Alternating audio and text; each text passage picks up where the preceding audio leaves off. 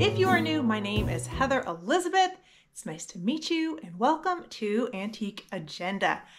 And on my channel, the main agenda is usually hunting for vintage and antiques to decorate my home. And that is what we're talking about today. All of these items are things that I plan on keeping and putting up somewhere in the house. I might have to do some rearranging on some items, but I found some really great things and I thought I would share them all with you. As most of you know, I like to decorate my home with vintage and antiques that are very European inspired. I love the English cottage look. I also love the shabby French brocante style. I would say that I am kind of a mix of traditional and flea market mushed together with European flair. Something in that genre or that lane or melding of lanes. All right, so the first item that I want to show you is going to be my favorite. We're going to start with my favorite piece, and it is a Florentine tray. Now, Florentine trays were extremely popular in the mid-century as tourist souvenirs. They are really beautiful if you love things that are gilded. And this one that I picked up, I did pay up for. I still am going to consider it a thrifted piece because I got it at an estate sale. So it is secondhand. And also, if I were to find this online, I'm sure I would have had to pay double what I paid. So even though, it wasn't under $10, I am still happy that I found it. And it is like a decoupaged center. And it is of a castle. Very pretty. I'm not sure if I'm going to put it on the wall or just lean it up against a shelf somewhere, but I was really happy to grab this. This is the first Florentine tray I have seen with a scene on it at an estate sale, so I couldn't pass this one up. Super happy. The next items I bought for my home came in a pair, and I did stand in line specifically at the sale for them. There were about 20 people ahead of me. So, I wasn't getting my hopes up, but I went straight to the master bathroom, which is where they were sitting in a box, and I was able to get them. And these were a great price. I got a pair of Italian metal toll candle sconces. And I do have several items like this in my home. I love them. They really lend well to the shabby chic style or shabby brocante style, or any sort of European look. And I know this doesn't have all the crystals, but there are some crystals in the box. And even if I don't have enough, I've got a bag of extras. So I know I will be able to put all the crystals back on. And I think I'm going to put these right up top on my mantle. Yeah, I think I'm going to put them up there. And I think they're going to look great. So these are a total win for me. These were a great pickup at $25 for the pair. Okay, now I have some pieces of silver plate. If you haven't seen my video on silver plate, it is something that I am always attracted to, especially older antique pieces. And I was able to pick up this beautiful repoussé bowl. Look at the beautiful florals. I absolutely love pieces like this. Very Art Nouveau. It does have a monogram, the letter P. And if I ever wanted to take it to an engraver, I might be able to turn that P into a letter R for my last name. So that is always a possibility. But to be honest, I don't mind monograms. A lot of monograms are found on antiques, and I don't think it should deter you from picking it up because it's just a part of the piece's history. Okay, and the other pieces of silver plate is a vanity set, and it is this crystal lidded jar. You guys know I have a collection of these, so it's hard for me to walk away, but look at the lid on this one. Do you see the birds? extremely attractive decorative lid. I don't think it's sterling. It's definitely not marked, so pretty sure this is just silver plate, but the lid, so beautiful. So picked up the crystal vanity jar and then also picked up the matching mirror. So these were great pieces. The vanity jar was $25 and the mirror was $10. So lovely little set. Very happy with those.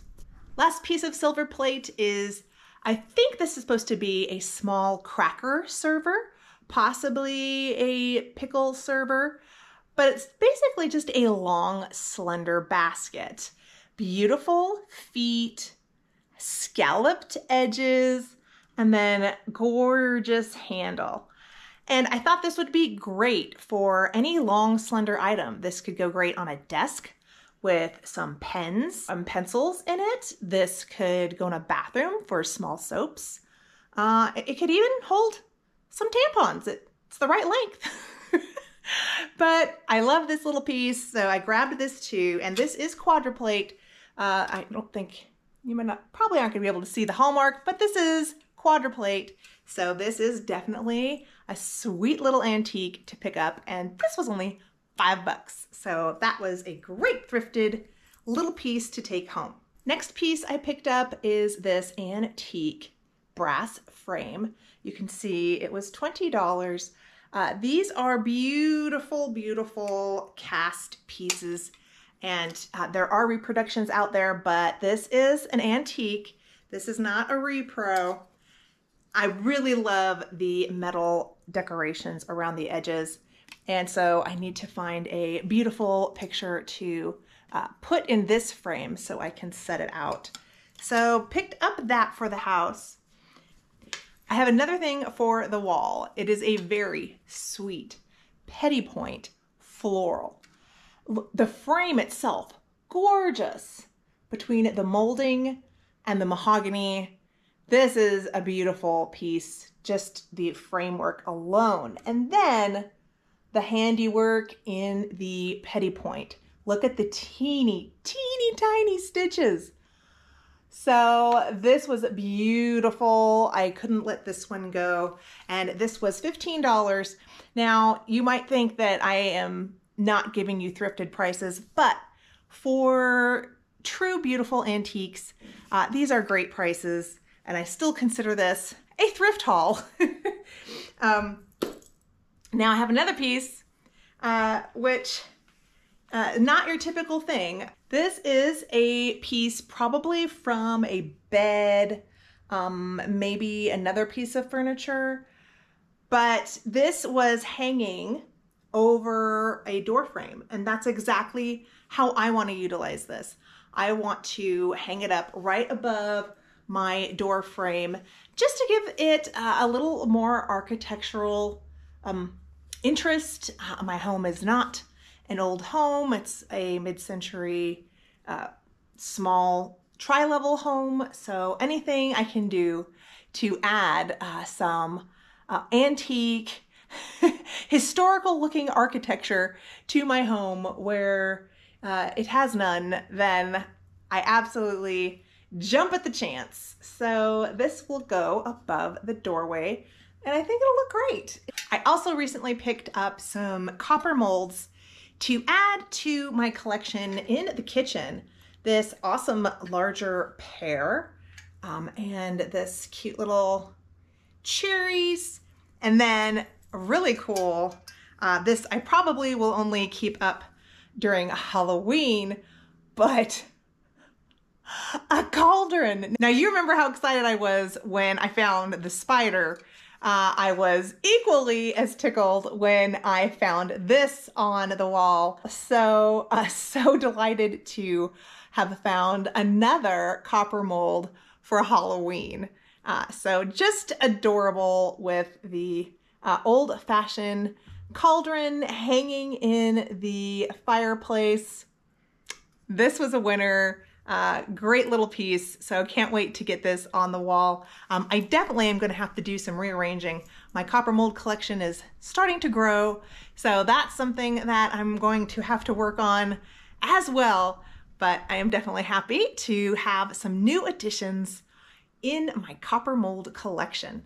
All right, a part of that bundle deal that I got with the architectural piece was I purchased a tapestry. I think I'm just going to insert some video footage of it because it is very long and hard to hold up. So I will insert that, and it is a beautiful long tapestry from France. It has a hunting dog at the bottom who looks like he was trying to chase an animal in the forest, but a beautiful piece of woven artwork for the wall. I love tapestries. I think they're beautiful. I love the muted tones. Just a wonderful piece to add. And ones that are this length, I think, could even be put on a larger door if you wanted to, but in my small home, it's definitely going to have to find a home on the wall. So that is another lovely treasure that I am excited to put in my home. Now, the last two pieces I'm going to share, I saved to the end because they are dolls, and dolls are not to everyone's taste, so I didn't want to lose you before showing you most of everything else. So the first doll I found quite interesting. I don't think it is particularly super old, but it is extremely long. Definitely Deco inspired with her little bob haircut. And I thought she kind of reminded me of an Edward Gorey character. And I am a fan of his illustrations. So when I saw her, I had to pick her up. I thought she could be very cute at Halloween, really all year round, to be quite honest. But I picked up this little doll, and she was only $6. And then, now this is going to look strange to any of you who aren't familiar with boudoir, poupée dolls, French salon dolls.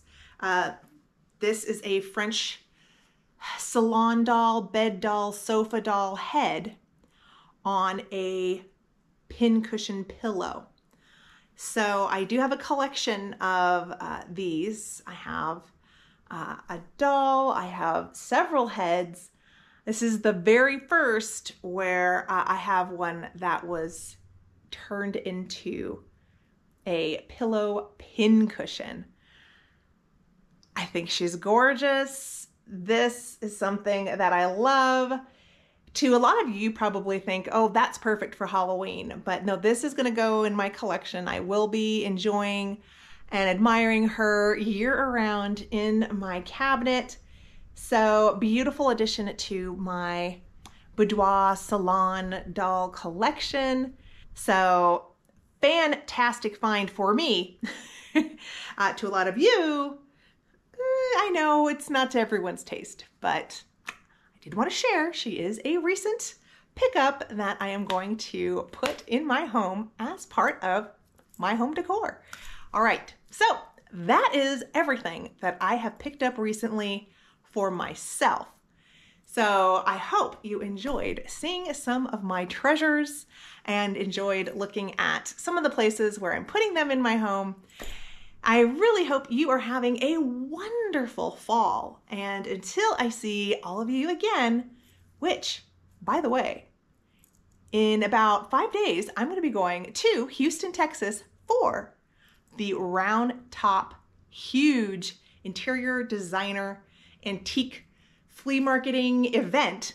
And I am definitely going to bring you guys along. So we're going to have a lot of fun adventures to look forward to on my channel. Thanks so much for watching, and until I see you all again, take care of yourselves, and bye for now.